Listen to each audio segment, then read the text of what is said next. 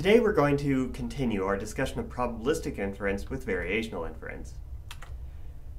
Variational inference, like Gibbs sampling that we talked about last time, is a way of inferring hidden variables in a model. Unlike Gibbs sampling, which is an instance of Markov chain Monte Carlo inference, variational inference is deterministic. That is, there's no randomness that you get from the Monte Carlo aspect of MC-MC algorithms. Unlike MC-MC algorithms, variational inference also has easy-to-gauge convergence. It's clear when you've stopped and reached an answer. And unlike MC-MC algorithms that require thousands of iterations, variational inference typically only requires dozens of iterations. Gibbs sampling also has strict conjugacy requirements. However, variational inference, while it benefits from conjugacy, doesn't have that strict requirement. And while there are other MC-MC algorithms that don't require conjugacy, such as Metropolis Hastings, they're typically fairly difficult to implement or take a long time to converge. The downside of variational inference is that the math involved is slightly more difficult, and thus it takes longer to implement than Gibbs sampling. So let's talk about the general setup. This should be a bit of a review. We have some observations x, some hidden variables z, and some parameters alpha. And we want to figure out what the posterior distribution is. What is the most likely distribution over our latent variables given our observation and parameters? So for example, for a Gaussian mixture model, our data are the x's, and we have latent variables z and mu, the cluster assignments and the cluster means. But the posterior for Gaussian mixture models is intractable for large N. And if you want to add priors to the model, expectation maximization that we talked about before for Gaussian mixture models simply doesn't work. This is because you have to consider all of the means, all of the cluster assignments, and it becomes computationally intractable. To address this, what we're going to do is create a variational distribution, and this is why this method is called variational inference. A variational distribution is a distribution over all of your latent variables, parameterized by variational parameters. In this case, we'll use the letter nu. And we want to choose nu, the parameters of this variational distribution, so that the variational distribution Q is close to the posterior. If the family of variational distributions that we're using, i.e. the particular family of distributions, the same parameterization holds for both Q and P, then this just is vanilla expectation maximization. That is, if for every element in your generative process P, you have a matching Q with the same parameterization, we just have EM. What's different is when Q is chosen to be in some way simpler than your true distribution. On the previous slide, I mentioned that we wanted the distributions to be close to each other. So what does it mean for two distributions to be close?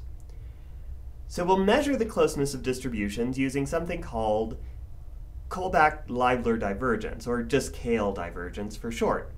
And this is defined by this equation. So let's stare at this equation for a bit. And you'll notice that if Q and P are high, then you get a low divergence. That means that they're close to each other. If Q is high, but P isn't, then we pay a price. Whenever Q is low, since it's in the numerator, we don't care what's going on. And you'll notice that if the KL divergence is exactly 0, then the distributions are equal. That is, you have the expectation of the log of 1, which is 0, and so everything is 0. And so you'll notice that this is not symmetric. And we don't care about places where p is high but q is not. And so what we're really looking for is a solution, not every solution. We don't want to match p exactly, but the answer that we get out for q should match some regions of p relatively well. And this is often called mode splitting, where we're just choosing one solution out of several. Before we get to the derivation of variational inference, I want to quickly go over a mathematical inequality that we'll be using. Jensen's inequality is an inequality that we can apply to concave functions. What Jensen's inequality says is that if you have 2 points, x1 and x2, for instance, and you average the function f, that's concave, evaluated at those 2 points, that will be less than the function applied to the average of those 2 points. And we can see that graphically here. The line corresponds to all of the ways that you can take a weighted average of x1 and x2 where the function f has been applied to it. And so that corresponds to this point here and this point here. The weighted average of those 2 points lies on the line connecting them. If you consider the function applied to the average of those points, that function must lie above that line because that function is concave. And so a concave function forms an arch connecting those 2 points. And so any average of the 2 points in x1 and x2 will lie in this range, and the function will be strictly above that line.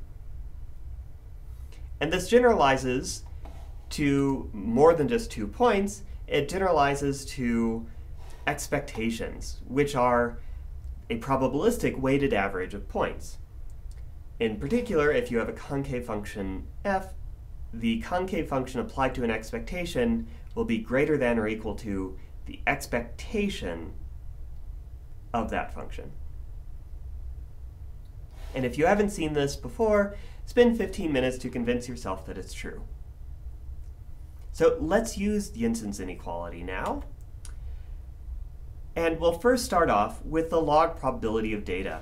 And you'll remember that this is something that we often want to try to maximize. We want to figure out settings of parameters or latent variables that maximize this value. So let's just expand the probability of our data by considering the integral over all possible latent variables z. This is just marginalization. And then we'll do something a little bit funny. We'll multiply this by 1. But we're going to write 1 in a very odd way, just the ratio of our variational distribution q divided by itself. So this is still mathematically true. Those just cancel out and are 1. But when we write it like this, we can take the q and consider that an expectation, because we're taking an integral over all of our latent variables, and our variational distribution is a distribution over the same set z. And so we can just take the integral over z of q times some quantity, and then just call that the expectation under q of what's left, which is just the probability of x comma z divided by q of z. So that becomes the argument of the expectation. So now, let's break up the 2 terms and apply Jensen's inequality. So first we'll apply Jensen's inequality to flip the expectation and the log. And then the second thing that we'll do is use the fact that log of a divided by b is equal to log of a minus log of b. So when we do those 2 things, we now get this inequality that the log probability of our data is greater than or equal to the expectation under Q of our joint probability, so the probability of x comma z, minus the expectation under Q of the log probability of our latent variables under Q. One interesting side effect is that the second term here is just equal to the entropy of our variational distribution. The other thing is that if we maximize our variational distribution, that serves as a lower bound to our log probability. So normally when we do inference, we want to maximize our log probability, but now we're going to do something slightly different and maximize this augmented form of the expectation of the joint probability under the variational distribution, and that turns out to be basically the same thing, modulo this entropy term. So just to remind you, this is the entropy term here. And the goal of the algorithms that we'll develop is to maximize this quantity, which serves as a surrogate for our log probability. So instead of just operating on a lower bound, we can also think about this as minimizing the Kale divergence between P and Q. So let's first start off with the definition of conditional probability, and then we'll fit this into the definition of Kale divergence between P and Q. So first, let's take the Kale divergence and then just plug that into the definition. And so that's an expectation under Q of the log of the ratio of the variational distribution over your latent variables divided by the conditional likelihood of the latent variables given your observations. So we'll break this log into two parts because it's a division, and now we have a difference of logs under the expectation of Q. And then we'll just put in the definition of conditional probability. So we take this definition, apply it to this term, and then that gives us another difference, which turns into these terms here. And this is a plus because this was overall a minus before. So now, what we'll do is we'll reorganize the terms a little bit. The expectation of Q goes away on this last term here because there's no Q here. And so now we have the overall log probability, which we can get rid of because it's a constant. And then we have what we had before. We have the entropy term of the variational distribution and the expectation of the log joint with respect to the variational distribution. Thus far, we've been talking about the variational distribution in a very abstract way. It's just a distribution over the latent variables. But we haven't really described what it is yet. So let's say that we have a variational distribution. One way of writing a variational distribution is what's called the mean field variational distribution, where all of your latent variables are independent, and the joint is just the product of each of the marginals. This obviously doesn't contain the true posterior, so P is definitely not equal to Q, because in the original P, the hidden variables are dependent on each other. That's how you define the generative story of how you believe your data came to be, but that is now gone. When we actually do variational inference, a big part of the algorithm is choosing what variational distribution to use, and this is how it's a bit of an art. And so the mean field distribution is a fine place to start. Sometimes it doesn't work and you need to rethink what the variational distribution should be. And this is where it becomes a bit more of an art and less of a science, a lot like the construction of deep networks like we talked about before.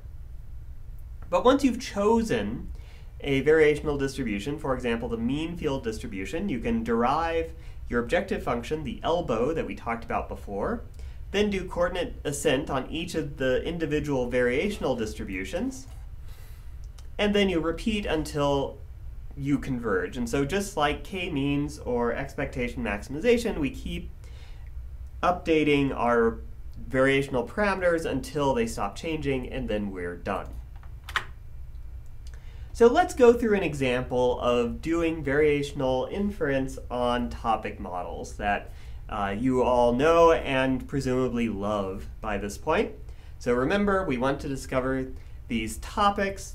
This is one part of the generative process. You also have, for each document, a distribution over topics. We can represent that as a point on the simplex of multinomial distributions. And then the final latent variable is the assignment of tokens to individual topics. So when we did Gibbs sampling, we conditioned the distribution of one word on all of the others, and now we're going to create a variational distribution to capture both this latent variable and the latent variable that is the distribution over topics for each document. So just to refresh your memory of the entire generative process, for each topic we have a multinomial distribution over words. Each document also gets a multinomial distribution over topics drawn from a Dirichlet distribution. And then each word has a topic assignment drawn from the document's topic distribution. And then finally we have the observed word drawn from one of the topics. When we write the joint out, each of these terms has a probabilistic form based on the family of distributions that it comes from. So the probability of getting a particular distribution over topics theta from a Dirichlet is given by this equation. Getting a particular topic assignment from the multinomial is given by this equation. And then getting an individual word drawn from a topic is given by this equation. So now we have the complete joint, and we can plug this in to our objective function that we want to optimize with variational inference. But first we need to imagine our variational distribution, and this is just going to be a mean field distribution where all of the thetas for each document are independent, as are all of the topic assignments. And we're going to say that this is a Dirichlet distribution because theta is a multinomial and multinomials come from Dirichlet. And we're going to say that the topic assignments come from a multinomial because discrete random variables come from multinomials. So let's take a look and start expanding these terms. The variational distribution, as we said before, has two components. One is a Dirichlet, one is a multinomial. Here I've explicitly written the products out to make it a little more precise. And our variational distributions are both vectors. The difference is that a Dirichlet distribution doesn't have to sum to 1. While it is non-negative, the Dirichlet distribution can be any real-valued number. The variational token distribution over topic assignments, however, is a multinomial distribution, and it does have to sum to 1. So we're going to have a theta, and thus a gamma for every document, and we're going to have a phi for every token. And this is what we're going to keep updating as we go through variational inference. So now that we have our variational distribution, we can start taking expectations. And so the expectation of a Dirichlet is the hardest one that we'll have to do. And if you want to look at this, the Murphy book has some pointers, as does the original LDA paper. You can look up what's happening with this. But hopefully you can sort of see how this is happening. The original Dirichlet distribution had this ratio of gamma functions that looks something like this. And hopefully you can see that if you take the log of this, you would get something that has a similar form. And you have this new funky function that you didn't have before. This is the digamma function, first derivative of log gamma. With the expectation of a Dirichlet in hand, we can now start taking expectations of our actual model. So first, let's look at the expectation of the distribution over topics for a given document. And so we break this into different components. So this is the normalizer of the Dirichlet, and then we have the actual theta vector over here. And so we can break this into sums, because these are just products. The log of an exponent can come down. And so we do that on the second term. For the first term, we're just going to break this up into a log gamma form and leave it at that, because this is a constant. Given alpha, you can just compute that.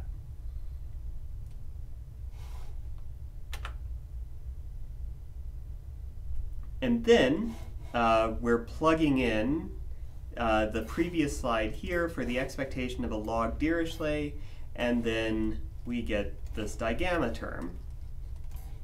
And again, you can take this on faith if you don't want to look it up. It requires some knowledge about exponential families, but you can just keep this as a formula. This is the first expectation. Now let's go to a simpler expectation, the expectation of the topic assignment given your document distribution over topics. So the first thing that we're going to do is we're going to turn products into sums and move the log inside. We've used linearity of expectation to move the expectation inside. And the expectation of this indicator function is just how much your variational distribution said what is the probability of this token being assigned to a particular topic. So this indicator function in P becomes the variational distribution over your topic assignments in Q. So remember, Q is a distribution over assignments of your latent variables. Zn is one of those latent variables, and this is just going over all of the options for whether Zn takes on a value, and the variational distribution has an answer of how much does this token take on this topic assignment.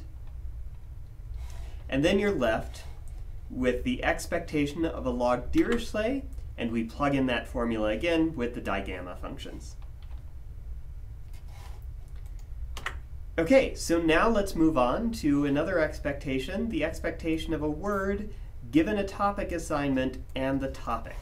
So remember, the topic assignment is a discrete outcome, and the topic is a distribution over words. So this is just looking up a particular value of beta for a topic assignment and whatever the identity of the word is, whether it's dog or cat or bagel. And so that's just a single probability, and we take the log of it. So we're going to make this a little bit more complicated to include all possible topics and all possible topics. And then this is just an indicator function that says, does this index of the topic distribution match whatever word you're using here? So is this dog, is this cat, or is this bagel? And was this token assigned to this topic? And so we can take the exponent of a log outside, restrict the expectation to remove the log term here because that doesn't depend on the variational distribution. The variational distribution just governs theta and z. And so now We have this indicator function considering all of the possible topic assignments. And so when we simplify that, that's just the probability of this token taking on a topic times a simple function that basically says, is word D in, so look at document D, the nth word in that document, is that matching this, because we're doing a sum over all of the possible words, and then this is your expectation. So we've finished all of our expectations, but we still have these entropy terms at the end. So remember, the objective function has both the expectation of the joint with respect to Q, but also the entropy of the variational distribution. So you can look up these entropies from Wikipedia. The entropy of a Dirichlet takes on this form. The entropy of a multinomial is much simpler. It's just phi times log of phi. And so now we're done. We can take a look at the full expectations and entropies. So we have the entropies down here. And then we have the full expectations of the joint up here. And this gives us our complete objective function. So this looks like a huge mess, but we're going to do something very similar to what we did for logistic regression. We're going to take the gradient with respect to individual parameters, set it equal to 0, and then solve for what the new value should be. And we'll do that for each of our variational parameters, gamma, phi, and our global parameters, beta, the topics. We can go even further. You can do the same thing for alpha if you wanted to optimize your hyperparameters, but we won't do that today. And so the overall blueprint, just to repeat, is we compute the partial derivative of our objective function with respect to each variable of interest. In this case, it's gamma, phi, and beta. We'll set it equal to 0 and then solve for that variable. So the derivative of the elbow for phi is this term here. So most terms don't involve phi whatsoever, so those go away entirely. You have it proportional to this. This is because the only phi you have in here is inside this log, and many of the terms go away and are subsumed into this proportional to sign here.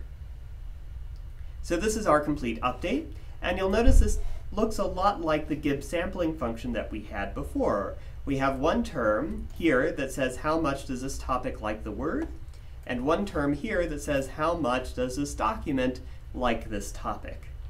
And it's getting modulated through this exp of digamma functions, but it's still doing the same thing as the document term did in Gibbs sampling. So now let's do the same thing for gamma. We take the derivative with respect to gamma, and we get this. And so here we had the digamma function. We now have the derivative of the digamma function. But even though we have these messy symbols here, the update is actually quite simple. You can look at this and see that the only way for this to be 0 is if these terms here are equal to be 0. And so we can just solve this for a 0, and then we get that gamma has to be equal to alpha plus the sum of all the phis. How much does this document like a particular topic? And so here you take the expected count with respect to the variational distribution of how much does every word use a particular topic, add them all up across all of the words, and then add in this pseudo count alpha.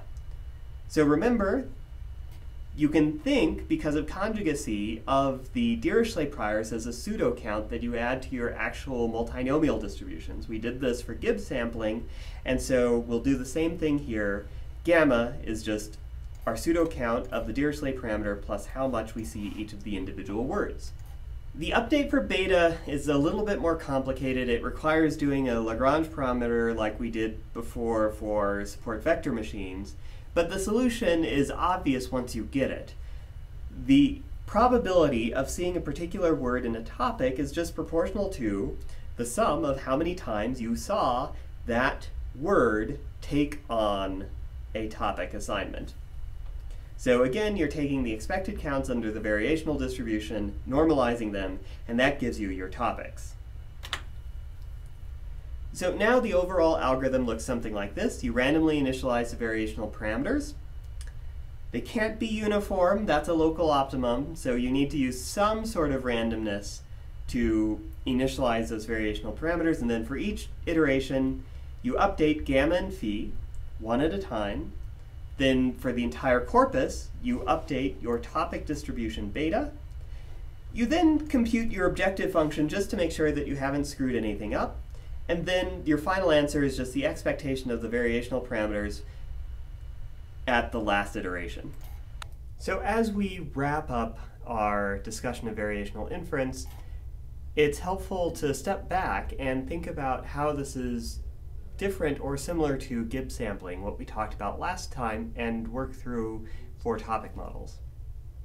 So recall that for Gibbs sampling, you are sampling from the conditional distribution of a variable after you've conditioned on all of the other variables. So for example, all of the other topic assignments in a document and across all documents to sample the conditional distribution of a single token assignment. Variational inference isn't all that different. You have a variational distribution that's set to the exponentiated log of the conditional of the other variables. So in practice, it isn't that different. Implementation-wise, variational is often more difficult to implement, but easier to scale up. And we'll talk about in class some of the ongoing research that's allowing variational inference to scale to very large data sets through online inference or through parallelization. Gibbs sampling, or MCMC in general, is much more difficult to parallelize and to scale up. As you're implementing variational inference, here are some tips that I've given to students in the past. So first, write down your derivation, work through the expectations with respect to the variational distribution as we did today, and have your implementation match that derivation exactly. That way you can tell if your implementation is matching what you had on pencil and paper. Of course, you need to randomize your initialization, but make sure that you specify a seed. This will allow you to exactly recreate different runs of your algorithms and help you with debugging. What also aids debugging is using simple languages like Python or other scripting languages like R first before you try to speed it up. Often people use variational inference because they want their inference to be faster, and so they jump straight to something like C++, which is harder to debug and harder to develop in. Often just switching to variational inference is enough, and you don't need to go to a low-level language. If you do need to go to a low-level language, implement it first in a high-level language so that you can make sure that you've gotten it right. And then after you've done that, you can match the implementation between the high level and the low level to make sure that the low-level implementation is doing what it needs to do. As you're implementing, make sure that your variable names match what you have on pencil and paper. That way it will be easier to debug and to communicate with people what's going on. As you write your code, create unit tests for each atomic update, i.e., updating a single variational parameter. And then you can write unit tests given a particular configuration of all the other variational parameters. You can tell whether the update for this variational parameter is correct or not. And because this is deterministic, you can explicitly monitor the variational bound. After every variational update, the elbow, the objective function, should increase. If it doesn't, within some numeric tolerance, you have a bug, either in your derivation or in your implementation. So you can put asserts after every variational update, your likelihood should increase. If it doesn't, something has gone wrong and you need to fix it. The other nice thing about variational inference is that you can save where you are and then just pick up where you left off. So this is very useful for checkpointing and debugging. If your code crashes, you can resume where you left off without losing your valuable work. And finally, this is not unique to variational inference, but you should visualize your parameters and make sure that things are developing as you intend. More specific to variational inference is that the digamma function and gamma functions are very expensive to compute. Often they're implemented as a Taylor series approximation in frameworks like sklearn, and you can save yourself quite a bit of time by caching or memoizing these functions. This is because often you're putting in the same arguments to these functions again and again and again. If you keep track of the values, you can greatly speed up your algorithms.